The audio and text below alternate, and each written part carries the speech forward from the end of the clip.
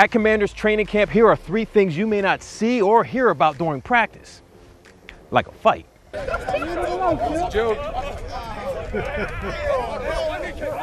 Now just kidding, they're all playing around here at training camp, and speaking of playing around, rookie pranks is still a thing.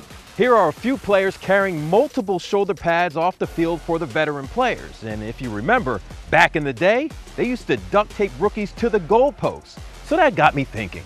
If rookie hazing was still a thing, what would you rather do? Carry everybody's shoulder pads into the locker room, or Get tied up on the goalposts for 2 hours? Oh, pads. I'll take trips too. I'm taking the pads every single time.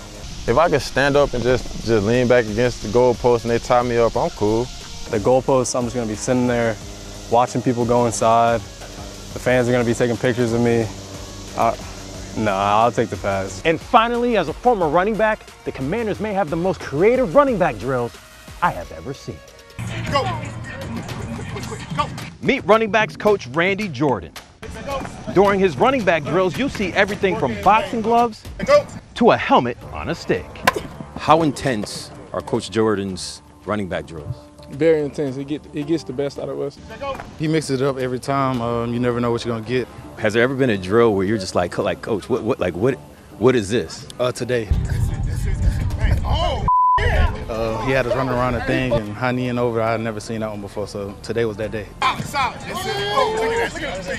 We're not doing drills for no reason. You know, it's definitely drills, you know, that running backs need.